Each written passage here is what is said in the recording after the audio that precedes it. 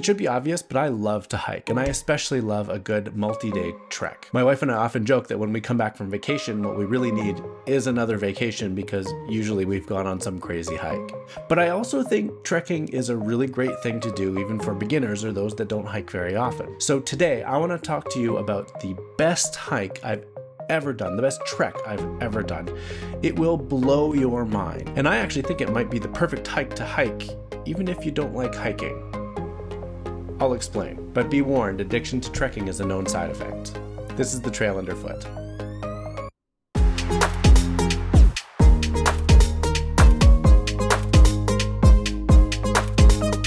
The Laugavegurinn is a 55-kilometer route that goes from Laugavegur to Thorsmork, also known as Thorsmork. It's located in Iceland's southern highlands region, and it's home to some of the most beautiful, scenic, the only other word I can think to describe it is otherworldly scenery you've ever seen. It has multicolored, beautiful mountains. It has black volcanic deserts. It has steaming hydrothermal vents. It has glacial rivers and lakes and deep valleys and precipitous ravines. It's really incredible. Now, 55 kilometers seems like a lot, and it is, but it really translates to about 12 kilometers a day with a 300 to 400 meter elevation climb that can be done by most hikers, even those with little or no experience, but with a moderate amount of athletic ability in about 3 to 4 hours. So what that means is that if you leave in the morning, you're probably going to get to camp by about noon that day, which means you have all afternoon to rest, explore the area, and recharge for the next day. The trail can be done in 3 to 5 days, of course, depending on athletic ability and, well, frankly, ambition. We did it in 5 days in August, and that was perfect for us. Now, there's two ways of doing it.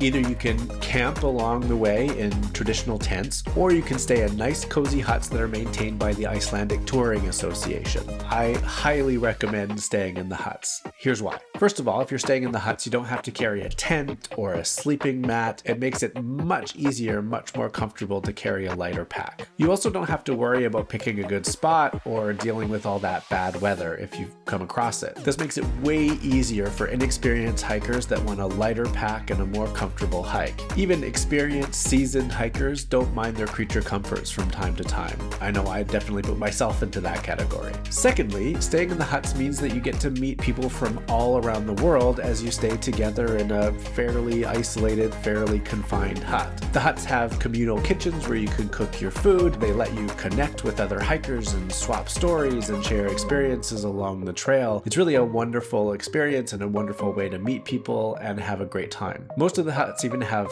toilets and hot showers, which is a great luxury to have at the end of a long day of hiking. The only downside to staying in the huts, of course, is that they are a little bit more expensive than camping, so that is a drawback. However, if you're going to spend all that money to fly to Iceland and take the bus up to Laugavegur, you might as well splurge the extra little bit of money and stay in the huts and give yourself a much more pleasant experience. And if you're a beginner hiker or someone with not a lot of experience, it's a really great way to do the trek in a comprehensive way without the extra weight and inconvenience of having to camp. If you do decide to stay in the huts, or even if you plan on camping, here's how I would break down the trip. Okay, so even before the hike starts, I recommend you get out there the day before. You actually take a 4x4 bus out from Reykjavik. It's kind of a cool experience, but you get there the day before your hike, which means you have most of the day in Laugavegur, which is essentially just the hut and not much else. There's two reasons to stay the first day in Laugavegur. One is that there's a really cool hot spring, which is right next to the hut. It's essentially just a little stream that's hot from geothermal activity, but it's a pretty cool place to spend the day surrounded by remote Icelandic mountains. The second reason is that there's lots of trails and places to explore around Laugavegur. You can hike to the top of some of the mountains and see these breathtaking vistas of mountain ranges and lava fields. In fact, this is the place where I took one of my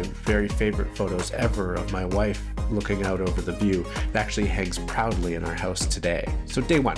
Day one is Laugavegur to Hrafnaskar. Side note, I'm totally gonna screw up the names here, so if you speak Icelandic, I'm sorry. So day 1 is about 12 kilometers in 4 or 5 hours or so. This is probably the hardest day of hiking because you have to climb from Laugavegur, which sits at about 600 meters, all the way up to Ravningsfjall, which is at 1100 meters or so. So there's a lot of climbing over that 12 kilometers. The trail begins with a hike through an ancient lava field. It's pretty cool, and then you start your steep ascent up through bubbling geothermal vents and mud pools and fumaroles. Then it continues through a rhyolite mountain range where you can see incredible colors of blue, yellow, red, green. It's incredible. You hike partly over a glacier until you finally reach Ravningsfjall, which is surrounded by black obsidian that sparkles like glass.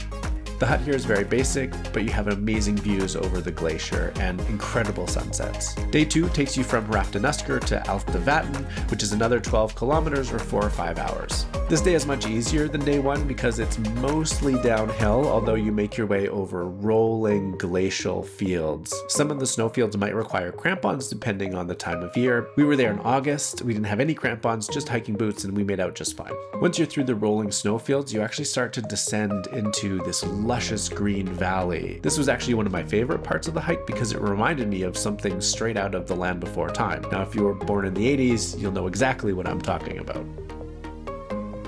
Then you have a long hike ahead of you on the valley floor until you reach the next hut, which is Laugavegurinn, which is next to this beautiful lake and towering mountains. The hut here is very cozy and beautiful, and you have a nice grassy spot next to the lake where you can relax for probably the better part of the afternoon. Day 3 is from Laugavegurinn to Inexperienced, and this is about 15 kilometers or 6 or 7 hours. This is longer than day 2 or day 1 in terms of distance, but it's actually not that bad because it's mostly flat and maybe a slight uphill to reach Inexperienced. The trail actually requires crossing 2 glacial rivers, which are bone-chillingly cold. We actually got help crossing the second river by a 4x4 that was crossing at the same time. That's definitely the way to go. But if you don't have access to that, I definitely recommend bringing a good pair of water shoes. This is the only day that it rained for us on the trail, but boy did it rain. We actually crossed an ancient black riverbed, and the inclement weather actually made for some really beautiful photography. So while it was cold and dreary and a little bit miserable, I'm actually really glad we had the day that we did.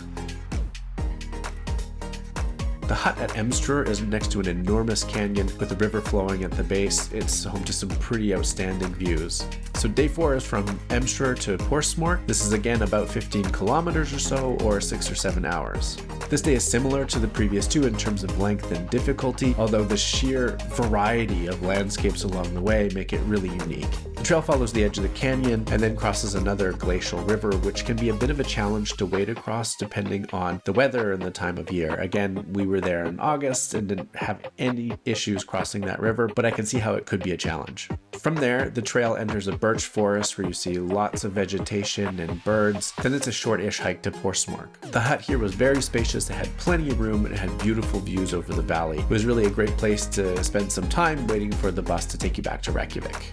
So why do I insist that this is such a great trek for beginner hikers? Well, because I did it with my entire family, including my 60-year-old dad, who is not a hiker, not particularly athletic, and had never done anything remotely like it at the time. And he fared well, actually. He loved it and was able to complete the entire hike with no problems. In fact, no one in my family had done a trip remotely like that, aside from my wife, and they came away with it with a newfound appreciation for trekking. If you read about this trek online, it can seem pretty intimidating, but really it wasn't. The distances were pretty reasonable, and if you stay in the huts, you can have a fairly light backpack, which makes it actually pretty accessible for most hikers. So if you're considering a trip to Iceland, I highly recommend putting this trek on your list. Let me know in the comments if you've already done the Laugavegurinn or whether you're considering it and you need a little bit of inspiration or encouragement. See you next time.